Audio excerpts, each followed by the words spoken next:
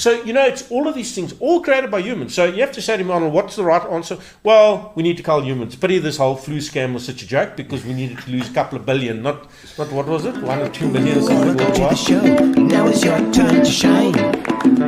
We're gonna have a lekker chat tonight. And we're in and live. Welcome, Arnold. Fantastic to have you on the show. So there's no action replay if I say things. Eh? No. Be careful. No action replay. No, you're not going to cut. It's live. It's live. But there's no rules, you know, with this. And we've tended to have great conversations before, and nobody's got into any deep trouble yet. You know, yet. Why do we have a locust problem? Yeah. Overgrazing. Yeah. Locusts are at their best on overgrazed ground. In fact, it stimulates them to breed. They go for it. How does it work? They lay their eggs in the ground and just wait until it rains. What? Okay, so go back to my conservation days 30 years ago. Yeah. All right? Was that long ago? Jeez. No. I I thought I was 21. What happened there? No, you're I clearly was not 21. Okay, so anyway, so I go back to my conservation days. So now I'm walking a fence, Utenag area, right? 4 kilometers of fence. 32 bat-eared foxes and gin traps on the fence. You know those slughaces under the fence. Yeah. Set by the stockman for lynx and jackal, because they're killing sheep and goats. Yeah. Go to the farmer and say, listen, you know, what are you doing here? Yeah, but you know, jackal and lynx eat a sheep of mine, there's no ways I can allow that. Yeah. What do you think aardwolves, bat-eared foxes, all of those creatures do? What do you think they're digging and eating and all that kind of stuff? What do you think a lot of these birds do that we have persecuted to the edge of extinction by all of this poison? Yeah. They catch locusts, they dig eggs, we're killing ourselves, and then we all say, oh, woe is us, look at this amazing plague. We're the plague. There's only one plague, it's humans. Yeah. You know, but the sad thing is, even though we're a plague, we will not accept responsibility for our actions, will we? We'll always blame something else. And when the time comes when we need to take action, we don't want to take that action. We'll rather stand back and hold ourselves holier than thou and let someone else do the dirty work and then criticize them for doing that dirty work and saying, well, you know. So I think we were discussing earlier. So let's get into the topic of problem animal management, which is actually what I do for a living. Okay. So I need to look holistically at problems. Now, believe it or not, I do problem animal control. I do bubonic plague monitoring, collecting bubonic plague sampling. And lately I've been forced into quite a bit of rabies stuff because rabies is everywhere. I haven't brought any with you, no rabies or things with bubonic plague. Yeah, probably the plague. I carry the plague around with me in my back pocket. Let's just see if I can find it here. Oh, there's plague here somewhere. So, just as a matter of interest, plague broke out in 2 places in South Africa initially. And it was in 1900. This is Black Death, basically. Black Death, yes. Yeah. Is that rats? Is that politically correct? No. What it was called the Black Death in the 1600s. 1600s. Just be careful of those terms nowadays.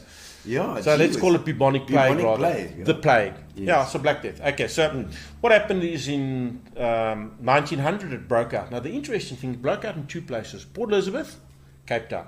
Okay. The reason it broke out is rats were brought with horse feed, blamed the empire for horses for the Anglo-Boer War. Okay. And there was a station at Kruger, right? And in the Cape as well, in Cape Town. Yes. Right, so the horse feed was brought in, black rats came with it, they spread plague, we became plague endemic. So there's I've picked up plague samples fairly regularly now. So I know exactly what to find, what to look. But the thing with plague is it's not that deadly nowadays because we've got good antibiotics to handle it. If you know what's going on and you treat it, you should be fine. Yeah. Okay. Unlike rabies. Rabies. Very much unlike rabies. I seem to remember an outbreak in the 80s, which was hectic. Was it in the 80s? How old are you? Oh, I remember the 80s. I was a teenager then. No, you're right. No, you're 100% correct. There was an outbreak of plague in the 80s, yes. And so, I remember seeing those pictures on TV. It was quite terrifying. So anyway, so this stuff all lurks in the natural environment. So the problem is that I have to play 2 roles. I love saving wildlife. It's my hobby. I have great fun doing it. I cannot even tell you half the things and half the weird things that happen. And some days I go home and I shake my head and I think, don't know how I made it laugh today. And it happens quite often like it. I'm sure. You know, so... What kind of strange... Okay, while we're there, come on. What kind of strange animals have you picked up in the urban areas? I mean, I always think like, what... Okay, let me tell you one of my greats. That's from quite some long time ago. Right, so I get a phone call from the police. Yeah. There's a bush pig, right, in a garden in Kammer Park. Just like... Okay. So then they phoned me again. There's a bush pig in the house now in Kama Park. So it's now 9 o'clock on a Sunday evening. So I get to this house in Kama Park, right? Yeah. The police lights are flashing. There's cops with R4s standing on the wall. The owners of the house are outside the property, right? Yeah. So I said, no, bush pigs in the house.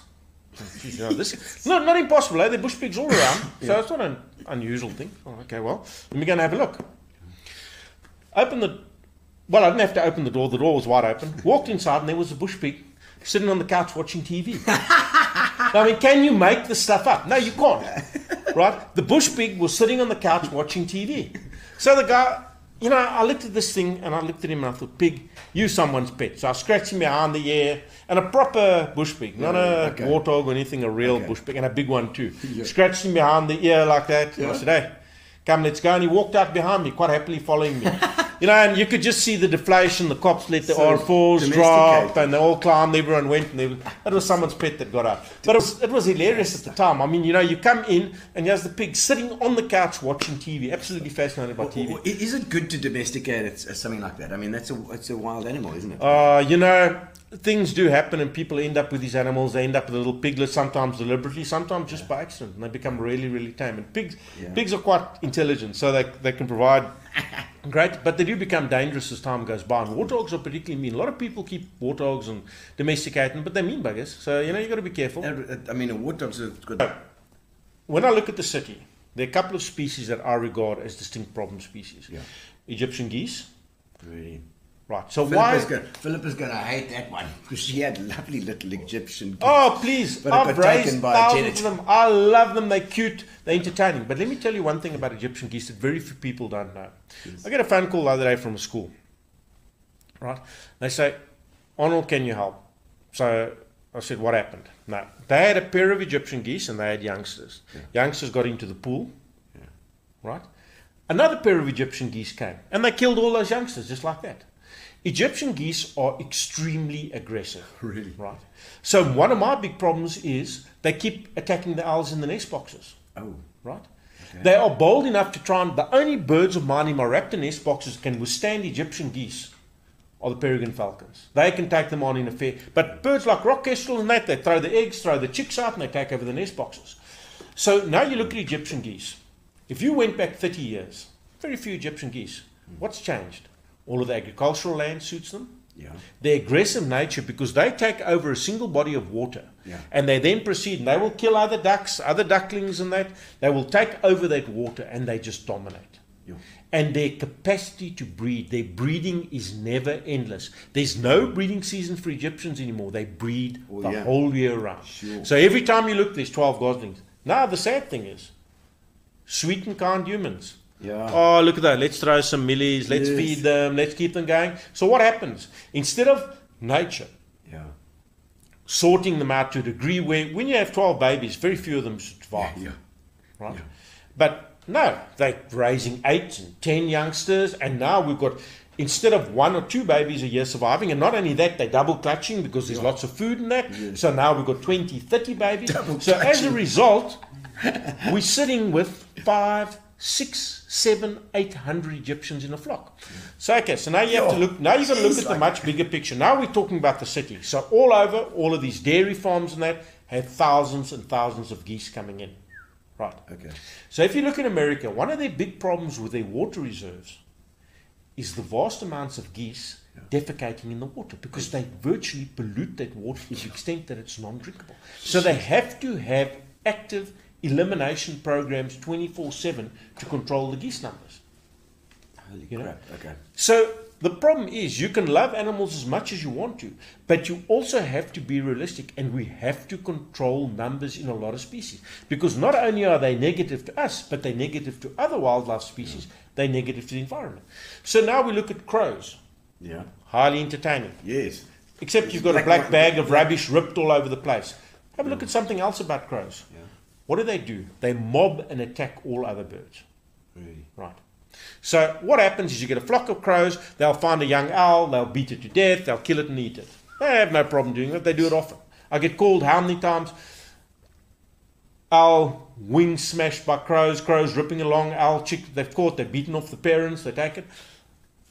Why have we got so many crows? Because of all of the waste. The worse the waste management gets, the more the crows are. Right? Yeah. So now we sit with this problem, and what happens? What is the right way to do it? You've got to control them. So what do some idiots say? Western Cape, well, the crows are a big problem, they're affecting a lot of other birds, we'll have to put out poison for them.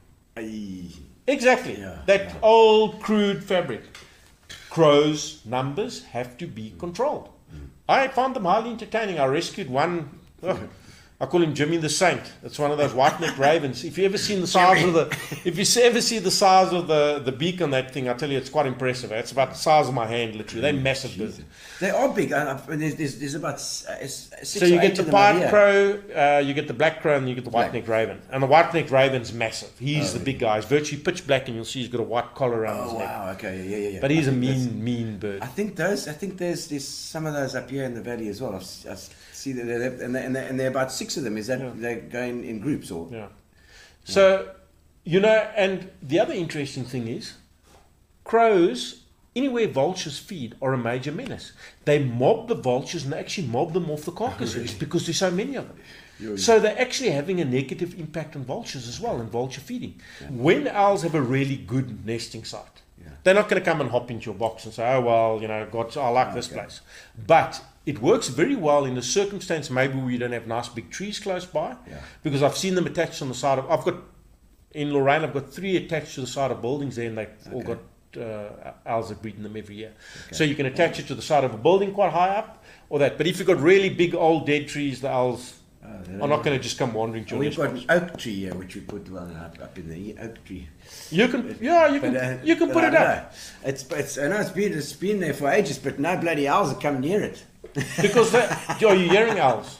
Yeah, we do. Okay, well then they've got a good site, so they're not going to use your site. Along here they would probably use the cliff faces and that are really nice. They would probably be breeding there. So if you want to hear a good story about an owl, old guy phones me, I want to put up an owl nest box. So I give him, that classic information. Get it up as high as you can, 4 or 5 meters up, put the box, face it the right way, etc., etc. Yes, what's the right way to face it? Okay, face it, starting in the prevailing weather, blah. Okay. A year later, I get a phone call from an old guy. I've got my box up, but one of the babies is sick. Will you come and have a look? Oh. I kid you not. He put the box up. I don't even think it was a meter off the ground. The damn owl's bred in it. After me giving all of those careful instructions, 5 meters up, face it out the window, he puts it on the ground almost, and the owls hop in, they breed in it. I was so disgusted with those birds, really. That's the problem with animals. You know when you know nothing about wildlife, you say, it'll never do that. It's like kids, horses and dogs. Right? Never say, it'll never do that. Wildlife will do what it chooses to do. So when you put an owl nest box up, I like 4 or 5 meters up. But like I say, you put it 1 meter off the ground, the owl's breeding quite happily. And there they wanted a suitable nest site, and that was good for them. It's in an area where there's not a lot of pressure, so they could breed quite happily there. Oh, lovely. I get a phone call. Now, this is just after this crowned eagle went through the house, grabbed Kitty out the other side, did it 3 times, 3 cats, Jeez, Grim Reaper. 3 cats. So I get a phone call from your suburb up here. Yeah. Listen, this house should be on top billing. I've never seen a house as magnificent as this. I felt like a peasant getting to the gate. Right? There's almost like a butler to greet me. Anyway, the story is that a large eagle had come into the house, right? Attacked them. Okay. And they'd had to get out the way. So, of course, there are crowned eagles in the valley at that time. So I'm thinking, juvenile crown, this is now the real stuff. I'm pretty chuffed now, juvenile crown, trying to take a kid, one less human, blah. Interesting record. By the way, crowned eagles have got quite a nasty record with that. Really? Yes, in the forests of Zaire. Yeah, really. You get the pygmies that do the forest, the slash and burn. Yes. What do? Take the baby off the back, put it in the shade of a tree, small baby like that. Adult female crowned eagle will take on a 3/4 grown bushbuck ram. I actually watched one day. Listen, it broke a road down the side of a cliff, literally knocking everything over, rolling with a bushbuck ram. So they're mean predators, and the youngsters are quite aggressive. They're not shy to take. I had one that I trained, a male, and eventually I released him back into the wild because he wanted to take my dogs all the time. As you got, Mr. Big Boy, then you thought, I like these dogs, I might have a dog flapper. Anyway, point of the matter, so now we come to the house that is the mansion and beyond mansions to save these people from this vicious eagle. Yes. Right?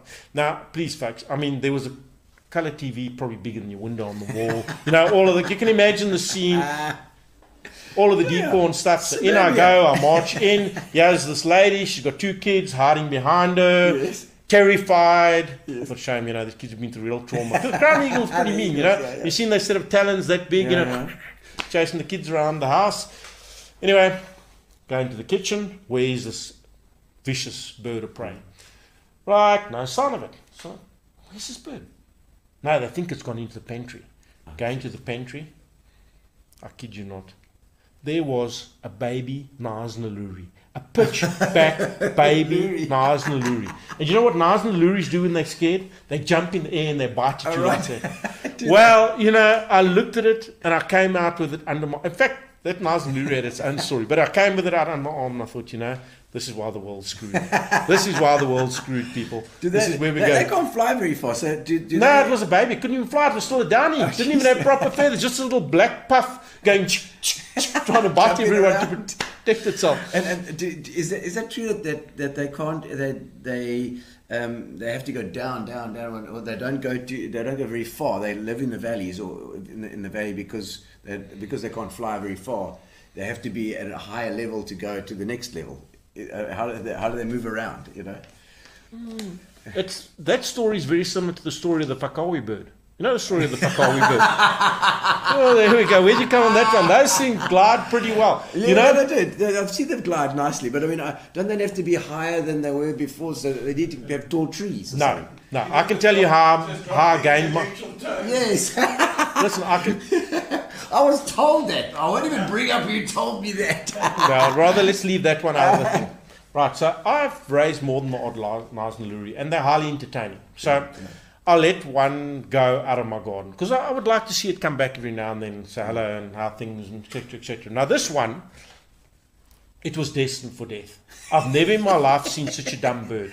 Okay. You know? Because what it would do, now my whole area there has raptors second to none, and a Naasnaluri is hardly a speedster of creation. Right? Yeah, no. So it would come gliding from a big blue gum across an open field, like 300 meters of open field, where every peregrine falcon that's sitting on a pylon watching just sees a snack coming underneath to come say hello to me. And eventually I was too scared that the Luri would see I was in the garden, because if he was over there, he'd just come gliding and I would go, oh, where's the peregrine now? Where's the peregrine now? Anyway, so he survived and then he disappeared. And I thought, okay, well, you've got to eat him, boy.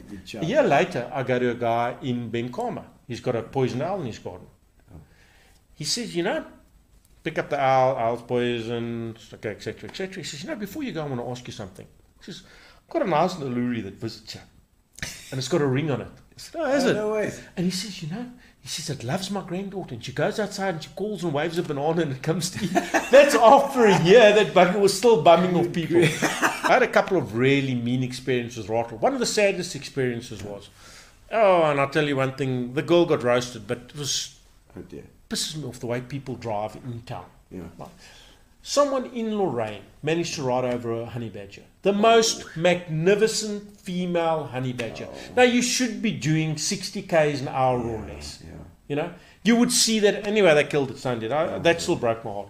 But I've had a number of really mean calls with honey badgers. And I mean, they deserve the reputation. Yeah. Because you will get honey badger, honey badger, honey badger, and honey badger will look at you and say, oh, thank you for saving me, off I'll go. And then you'll get one that'll say, listen, I'm going to sort you out. I just don't like what you did with me. And you and I are going to have a little conversation about this. So one night, listen, far tougher than you. I know how tough those buggers are. I've seen what they do to wire mesh and everything. And they are very destructive. So beekeepers hate them with a passion. And they really knock those hives and tear big holes and destroy hives. But anyway, I love those creatures. They're among my favorite because basically they've got a pugnacious attitude. And they walk around permanently with their finger in the air to humanity and say, take that. I get a call one night, Seaview Road, 8:30 at night, quite a miserable night. The guy says, you know, we've seen this animal, it's not by a car, it's black and white. Okay. It's like those things you see on National Geographic. Yeah. Right? Skunk. No, like those things. So when you talk about Seaview Road, there's a lot of big black and white bushbuck rams. Okay. Right. So my first thought, it's a bushbuck ram that's got hit by a car. So off I go to go and see what's wrong, see if it needs to be euthanized, whatever's got to be done. I get there, and I see the people, they said they'll wait for me, and I see they standing on the back of the bucky. Yeah. And they're peering over the road. Now it's pitch dark, right? So I stop, I say, where is this animal? And they point like that over the road from safe distance. And with that, I hear this kind of low, angry growl coming out of Port Jackson next to the road. Needless to say, I go to the back of the buckies and grab a net quickly, grab a net that I feel is suitable for the job. I come round the front of the bucky, and this rattle comes out the bush. He chases me for 100 meters down Seaview Road, but right on my heel, snapping. What is this? What is this thing? It's honey badger. Is it? Is it? It's rattle. What called rattle. Okay. So he chases me down Seaview Road, right in the pitch dark. I'm running with a rattle on my heel. Eventually, he tires. I tire. He goes off into the bush, right? And he's still mumbling and growling, and that he walks off.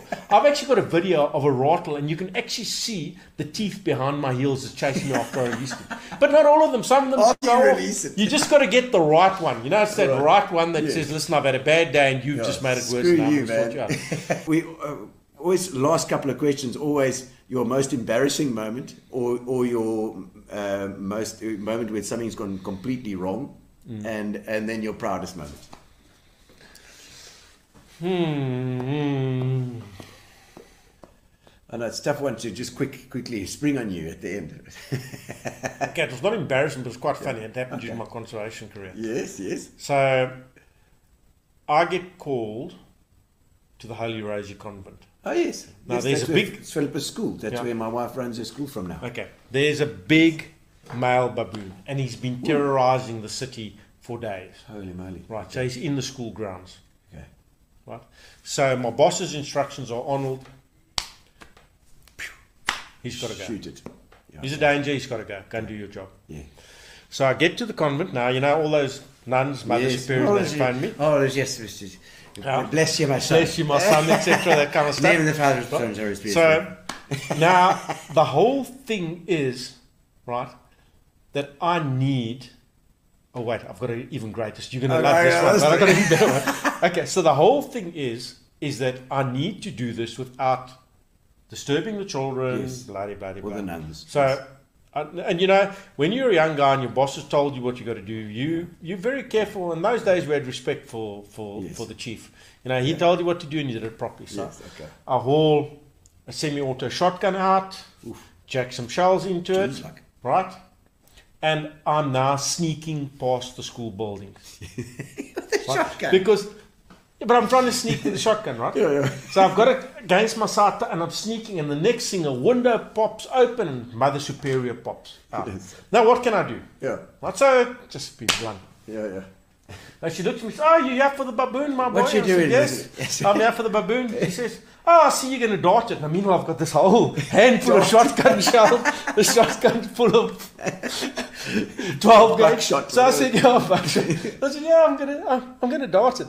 But now I'm starting to get a bit, you know, now I can see already, the boss is going to have people phoning and saying they witnessed this bloody action. Anyway, I said, but they're very dangerous when they darted. Right? Yes. So just keep the kids inside and keep everyone inside. Needless, I go and there's the poor old baboon sitting in the top of a pine tree and he's watching me, I'm watching him.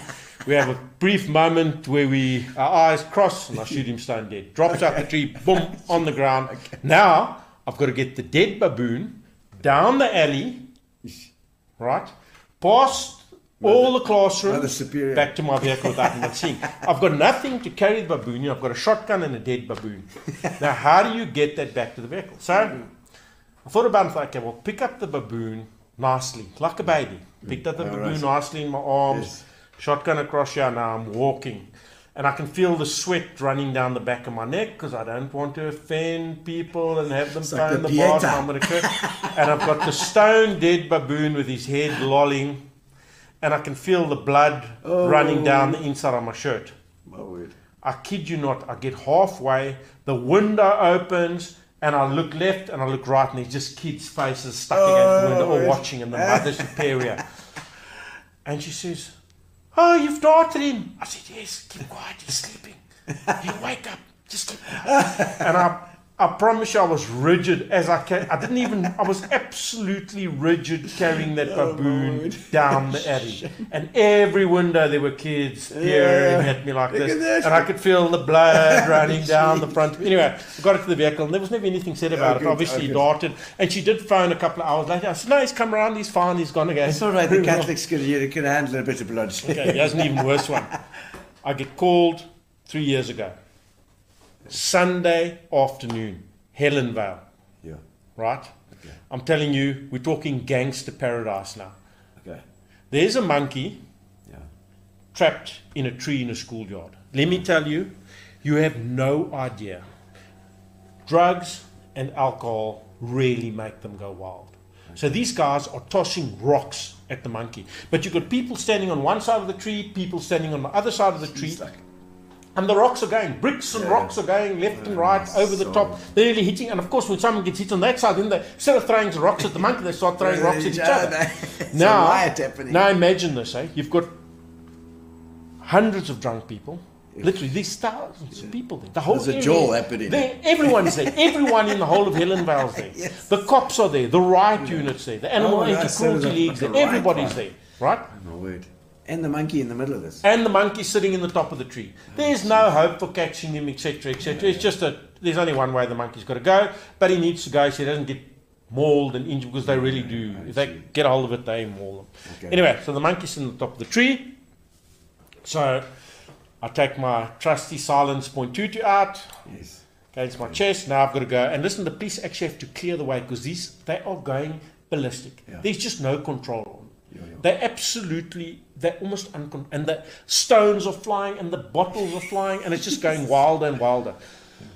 So I get my way through the crowd with the police's help. Now I get into the school grounds. First you got to lock the gate, go in. Now when I start walking, I just hear this chanting behind me: sniper, sniper, sniper. Sniper. So the whole lot are just chanting: sniper, sniper. So now I get into the school grounds. They must know, hey, this is not something I get paid for. This is I've got to do a favour. Animal Anti-Cruelty League said this animal's going to be badly injured. You need to do what's got to be done here. Okay. Get inside. So the kind lady from Animal Anti-Cruelty League comes to me. She says, Arnold, these kids see so much violence.